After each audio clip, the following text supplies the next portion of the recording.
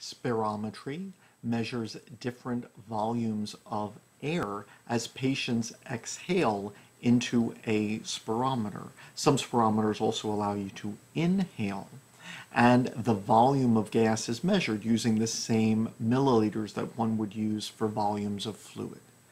Tidal volume is the volume of air which is inhaled and exhaled during a normal breath, breathing at rest. And for both men and women, it averages about 500 milliliters. So in an average breath, we inhale 500 milliliters and then exhale 500 milliliters.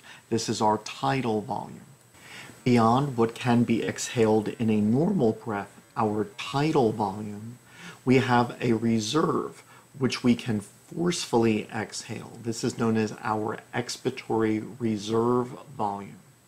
It can vary due to our size and the size of our thoracic cavity, and averages about 1,200 milliliters for the average man and 700 milliliters for the average woman.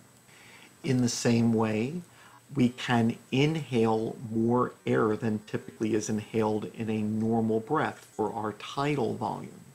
And so this amount of air which can be forcefully inhaled averages more than 3 liters, more than 3,100 milliliters for an average man, and 1,900 milliliters for an average woman.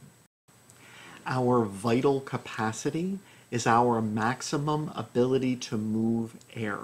So if we take into account our tidal volume, our ERV, that which can be forcefully exhaled, and our IRV, this is what can be forcefully inhaled. This is the air that we can move, and this can be measured by a maximal inhale followed by a maximal exhale.